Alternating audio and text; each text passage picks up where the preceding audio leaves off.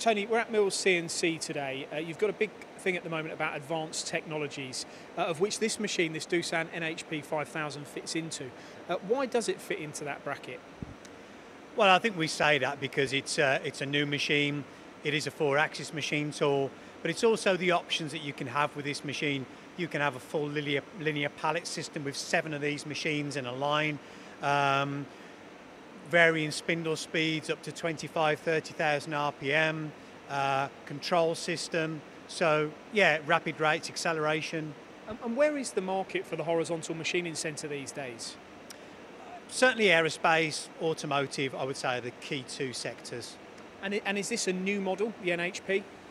Yeah, the NHP was launched maybe about 12 months ago. So we've only really just started seeing them into the UK market. There's two sizes, the 4000 and the 5000, which are a 400 and 500 square pallet respectively. It's a BT40, but with options of HSK as well. And so what about your tool changer? Is it, you know, have you got a lot of options in that area? Yeah, well, this has got the new drum style of tool changer, so it's got a rotary tool changer up to 80 tools, but then you can have a full matrix tool changer up to 270 tools. And with the advanced technology, we talk about speed. How fast is this machine? Because that's important with the horizontal. Well, acceleration is 1G, and rapid rates are 60 metres. Okay, so for a big machine, because I'm assuming this is a 500 pallet, correct? That's quite fast. Yes, it is. It is fast, but it's basically got a new base casting, giving it the extra rigidity so the machine can wrap it around without loss of accuracy.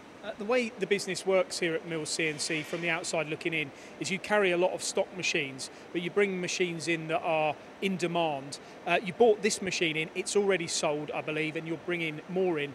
Does therefore that indicate that you do see a big market for this style of machine here at Mills?